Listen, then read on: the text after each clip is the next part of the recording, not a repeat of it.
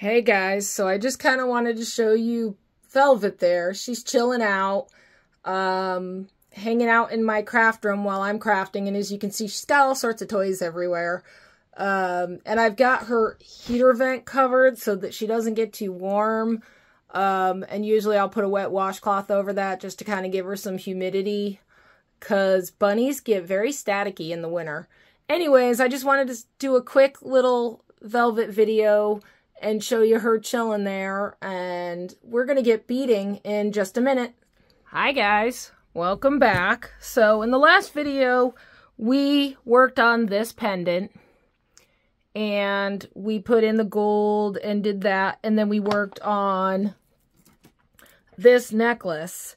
And so I sat here and I started designing for this pendant, because I really wanted to do something with this pendant. And I came up with this green necklace. I pulled out a necklace drop, fancy one. And then in doing it, I also pulled out some spacer beads that I had. I don't remember where I got these from, but I thought it went really well with the theme for like Lilypads.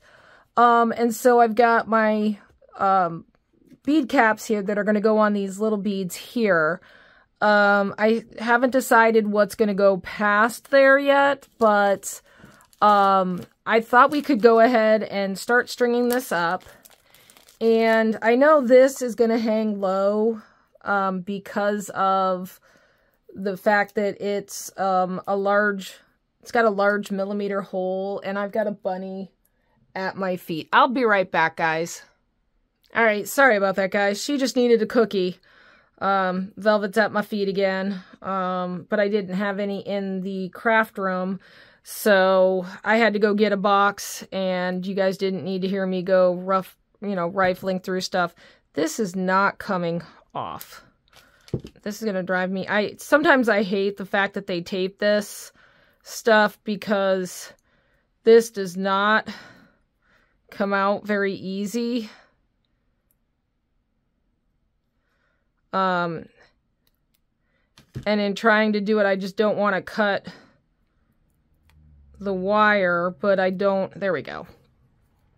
Cutting the tape worked. All right. So anyways, I may want to take and put some bead in there, maybe a 2 or 3 millimeter spacer bead.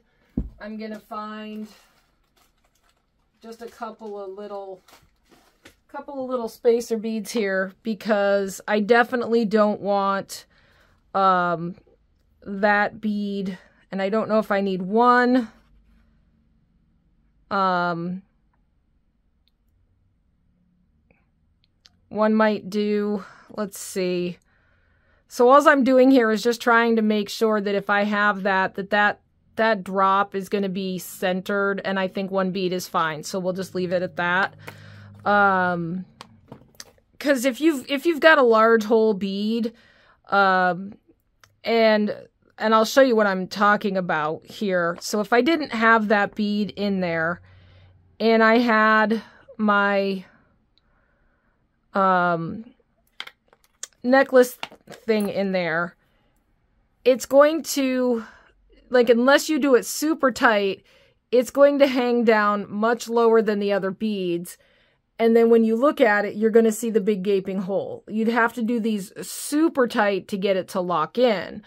But by adding that spacer bead, and just going back through there, now even if I don't have it super tight, right, I can have my beads somewhat loose, and it's going to be raised up just a little bit above, so it's going to look like it belongs there. And I can have it loose and it'll flip around, rather than having to have it locked in so tight that it's not really going to go anywhere. And you do want your beads to be able to move. All right, so we're going to string up these. I have a feeling I'm going to go through this kit in the next day, doing designs, because I'm absolutely loving these You know, I think that looks fabulous. I think that just screams Lilypad to me. I'm going to do my other side here. Try to get my cord from untangling.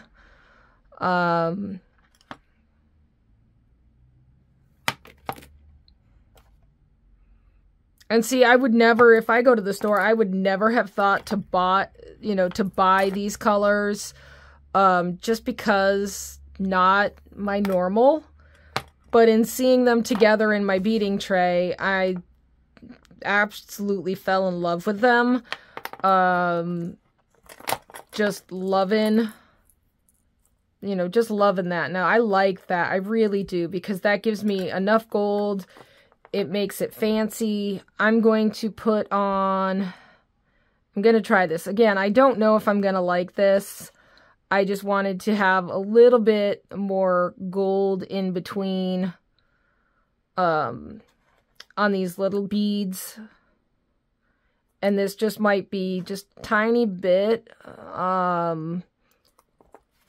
That's, yeah, I think that's fine. I like that.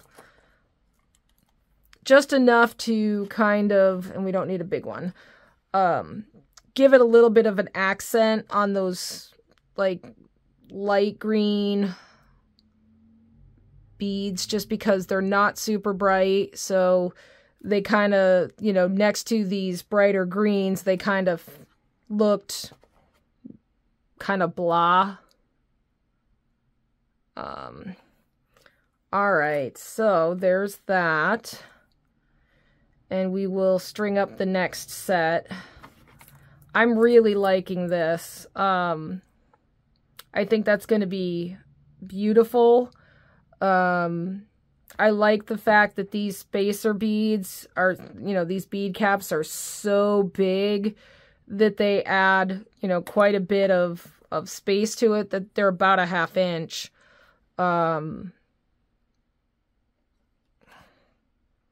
And again, I've only done 2 sets on each side because I need to see how long it's going to be and determine if I have enough beads to do how many more sets before I have to go to my, to a different, what I call pattern.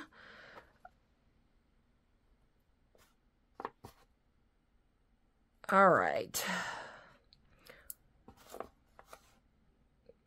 What I like doing, and I know I think I've said this before in other videos, what I like to do on the back of the neck, because again, nobody's going to see the back of the neck. You get, you can put your fancy pretty beads, and I do sometimes if I have plenty of them. But a lot of times I don't want to waste, the really good beads, on something that nobody is going to see. It just doesn't make sense to me. Or you do, or do opt for chain, because it's gonna, sometimes just doing chain to finish up a necklace because you don't have enough beads, to me it detracts sometimes from, your ultimate design. Again, I'm just trying to make it fun, elegant, something that, people would want to purchase, something that I would want to wear. A lot of times I don't sell these things. If you ever go to my shop and you look at what's actually for sale versus how much I make, there's a lot that's not listed because I tend to keep it. And, I joke, I'm like, I have a necklace for every day of the year. Which I probably do. Like, if I were to wear everything that I make in these videos and what I've made before starting these videos, I literally would have a necklace for every day of the year. Oh, I'm loving this. All right, I think I'm going to do another set. I've got to be careful because I don't have a ton of these beads. So that could be a problem. And I don't remember where I got them from, so that's even bigger of a problem. because I don't know what they are called. They're bell shape or tulip shape or something spacer beads, and I would have to go searching. I don't know if I got them in a kit. That could also be a problem, that if they came in one of these boxes or something that I got as a mix, that would, you know, I may not be able to get them again. So we've got to be careful that I don't run out before I finish, because I also think I want to make a necklace or a pair of earrings to go with this. I don't have any. I wish I had some smaller Dragonfly, you know, pendants or charms that were in this color, because that would look awesome to do a bell, a dark green, and a little Dragonfly hanging from it. I don't think I have any Dragonfly charms. No, I don't. Actually, I used them all.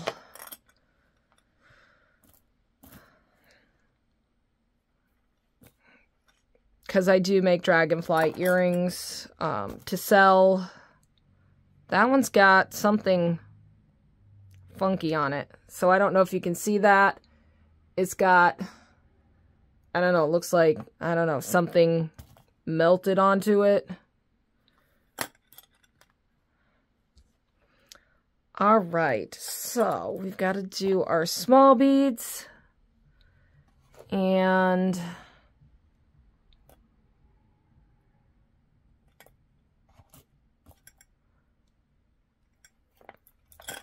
oh, I love this. I'm so excited.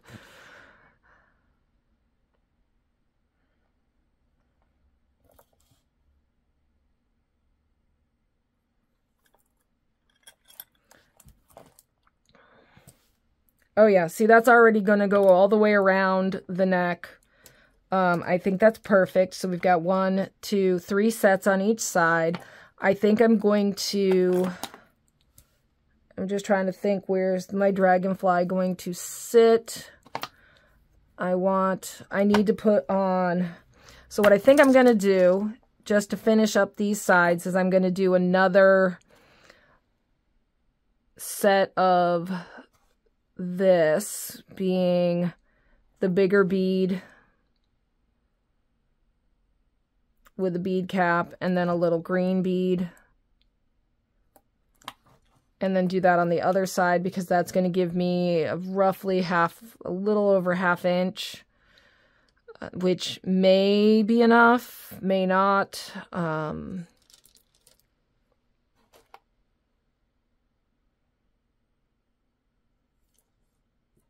But if it's not long enough, I can always add a extender chain. That will get me the length that I need. So I'm just kind of holding this up as if I have it clasped on my neck, and then just kind of holding the pendant up to where I think it's going to be, and that's actually perfect size. So with that being said, I'm going to take my silver crimp beads and I'm going to put them back in the bag, or a bag, and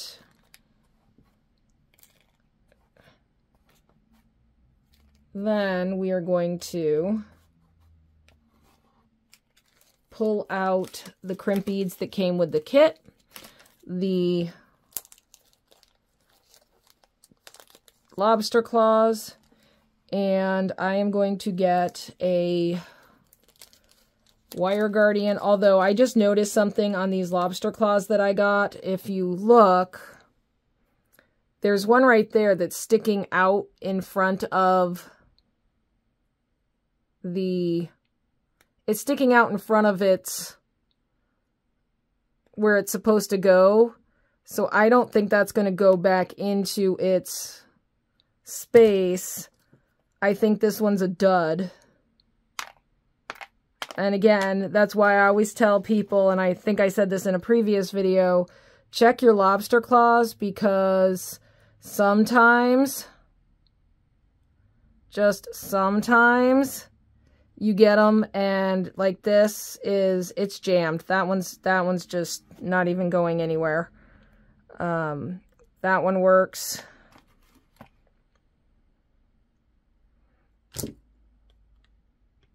That one works.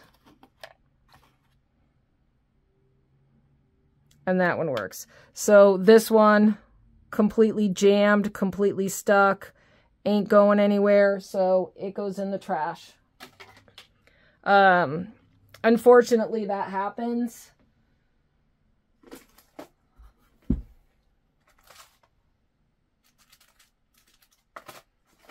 You know, as much as these bead boxes are great, you know, manufacturing, they can't help manufacturing defects, and I highly doubt they would go and check every lobster claw that they come across.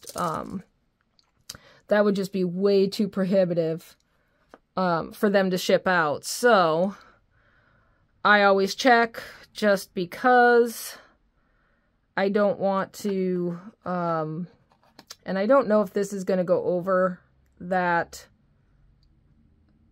Yeah, see, that won't go over my wire guardian, so I am just going to crimp this, and then I will use a jump ring. I like using the wire guardians more than not. Like, I will occasionally not use them, but I like using them just because it gives me an extra amount of security on these wires. Oops, sorry about that. I didn't mean to hit the camera.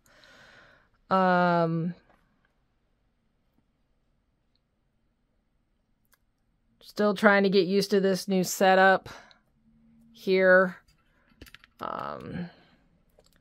So part of the problem is the over the table setup actually covers part of the screen, so I don't always see exactly where everything is showing up in the camera.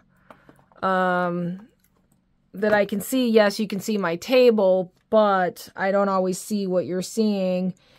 And while I do some video editing, I don't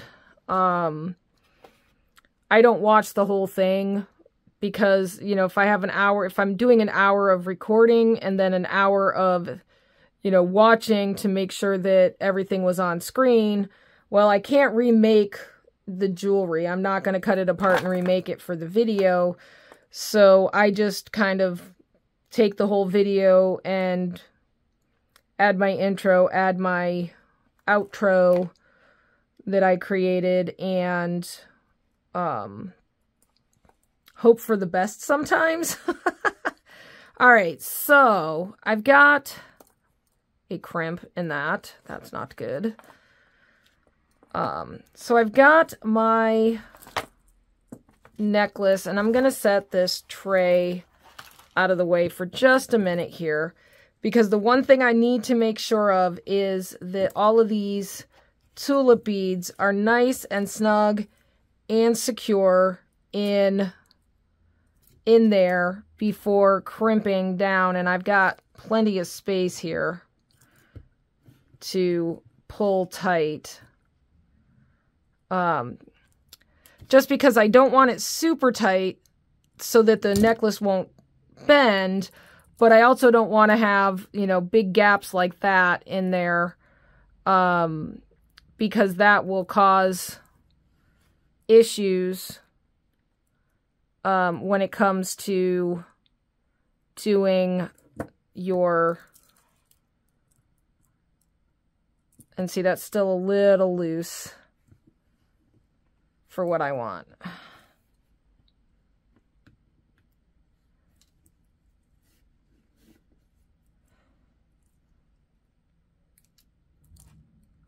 That maybe okay.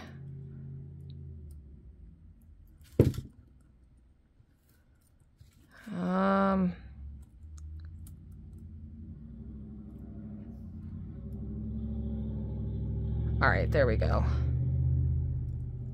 And I am going to grab, I just bought these. They're Xuron, and they're tweezer nose pliers. These are the most fabulous things that I think I own now.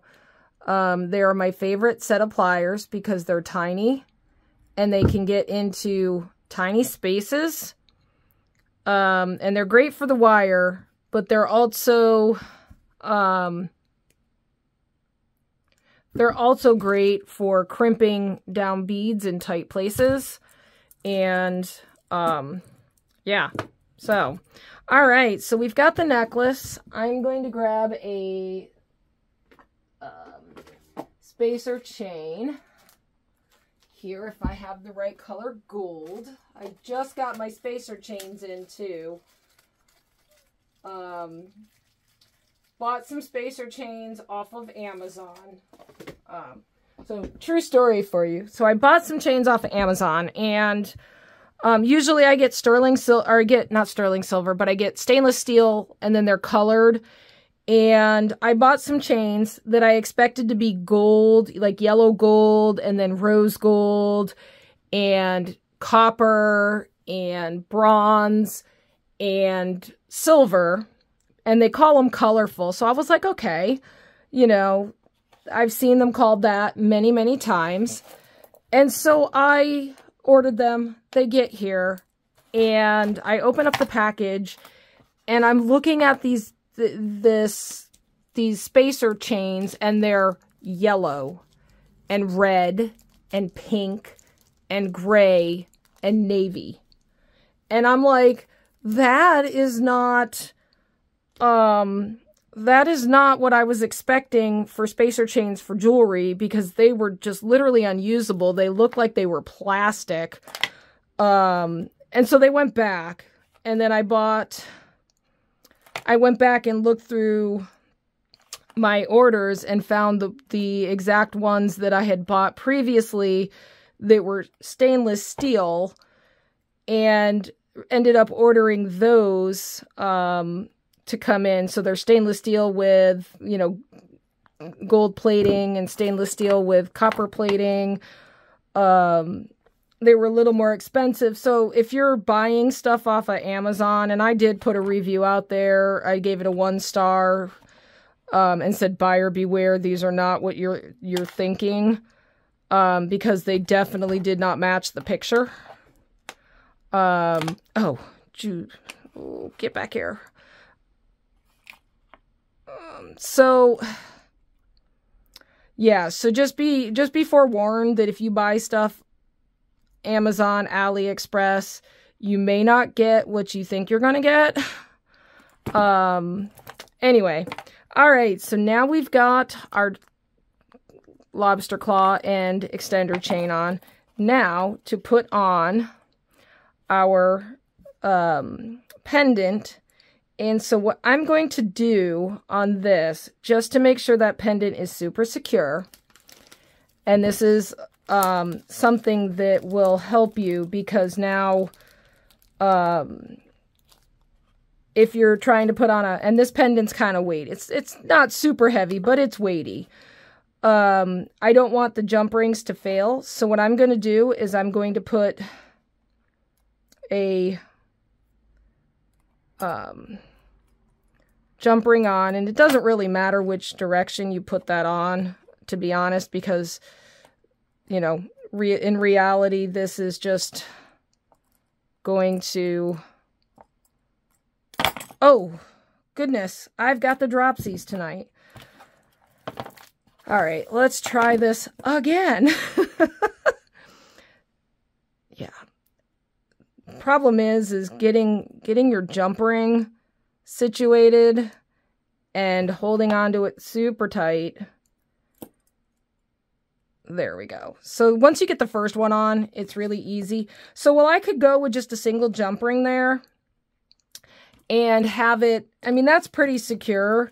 Thing is, though, is I'm not taking any chances with this because I love this pendant and I love this necklace. I'm going to add a second jump ring if I don't get the dropsies. And make sure you don't overlap them. You want them side by side. And I'll show you in a second here once I'm able to close this guy. So what you want to do is you want to get them side by side, and when it's hanging there, as you can see, you've got your 2 jump rings, and it makes it a little more finished, a little nicer. And if one of the jump rings starts to fail, the other one's going to be secure. So anyways, there is the Dragonfly necklace. And now to see what that looks like on a mannequin, let me grab my bust here. And we're going to hang this guy on there. And so hanging it on a neck, it's going to hang like that. I absolutely love this, minus the bunny fur. So yeah, I think it's sparkly. I think it's elegant. I love the gold with the green. And so there's necklace number 2 from the Curated bead box, Ponds and Lilypads. So let me know what you think about this in the description, and I will see you in the next one. So thanks for watching.